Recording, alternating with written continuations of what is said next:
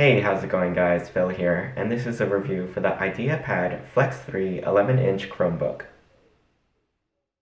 Thank you to Best Buy for sending me this product for free to try. You'll receive the Chromebook, 2-piece 45-watt adapter and power cord, and a quick start guide. The device measures 11 inches wide, 8 inches long, and 3/4 of an inch thick, and weighs just over 2.5 pounds. The shell is a lightweight plastic, and there are 2 long rubber feet running the length of it underneath. On the right-hand side, you'll find the power button, volume adjustment, and Kensington lock slot. On its left are the USB-C charging port with status LEDs, USB 2.0 port, combo microphone headphone jack, and microSD card slot. When plugging in and charging, the status LED will be orange and turns green when fully charged. To turn it on, open the lid and press the power button on the right-hand side, and the LED on it will be white. When you start up the machine for the first time, you'll need to go through a brief setup, and you'll select whether it'll be used by an adult or child. The latter allows you to set rules around its use. This hybrid device has a touchscreen, and while it looks like a laptop, it feels more like a tablet with an attached keyboard.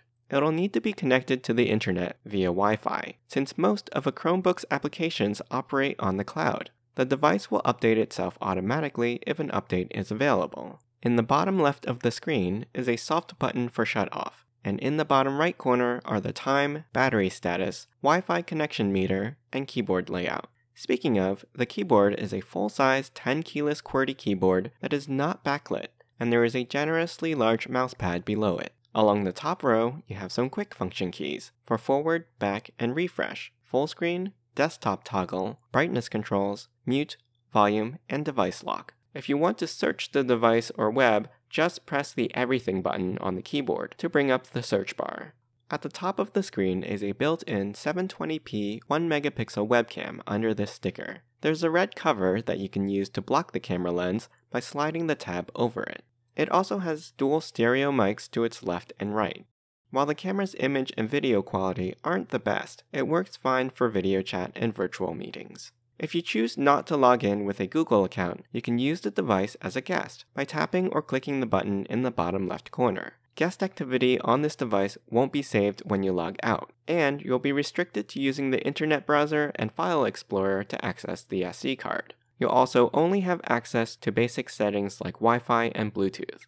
To exit guest mode, click the system tray in the bottom right, then tap Exit Guest. When signed in with a Google account, you can sync your Chromebook's settings with another device logged in using that account, so that your experience across devices is the same. The Chromebook operates like any typical Android mobile device. You can install apps from the Google Play Store, enable voice AI assistants, and even use smart device unlocking with a connected smartphone. The unit runs on Chrome OS though, and apps are found in the swipe-up shelf along the bottom of the screen. The hinge for the screen rotates 360 degrees, so you can use it without the physical keyboard and even place it in tent orientation so that it acts as its own stand. The on-screen keyboard supports swipe typing with predictive word completion, so you won't need to tap each individual letter. The 11.5-inch glossy IPS screen has 10-point multi-touch support, enabling you to interact with it with taps and swipes, just like a tablet. The color and contrast won't wow you though, with only 1366 by 768 resolution at 160 dpi,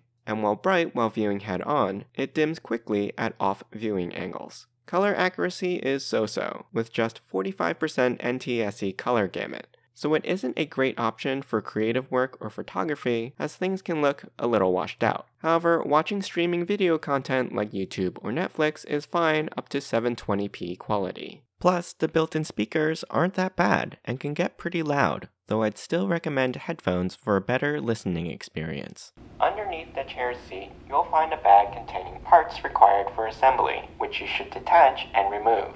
Spec-wise, this model has a 64-bit ARM Cortex-A73 processor, 4GB of RAM, and 32GB of drive storage, though about 12GB of that is used by the OS and pre-installed apps. Since the internal storage space is not upgradable, the only way to get more space is to use a microSD card or save stuff to the cloud. This device likely won't be able to run resource-heavy applications like 3D design and digital studios. However, casual mobile games run on it just fine. The battery life is pretty decent though, at up to 10 hours on a full charge depending on your usage. As for connectivity, this device supports Wi-Fi 5 and Bluetooth 4.2, so not the latest and greatest, but still decent in terms of speed and performance. Both USB ports can be used for connecting peripherals and powering external devices. Many of Google's services are simply launched within the Chrome web browser for email, word processing, and spreadsheets. However, this means that without an internet connection, you won't be able to use any of those apps. Overall, the Lenovo IdeaPad Flex 3 is a decent lightweight alternative to a full laptop. It can be used as a tablet, is its own stand, and has built-in antivirus protection through automatic OS updates. While it doesn't have the highest quality screen or fastest processor, it boots up quickly and can handle most productivity tasks and internet browsing with ease. I hope you enjoyed this review. You can ask me any questions in the comments. I'll put a link to the product in the description below. Don't forget to subscribe to my channel and join me next time.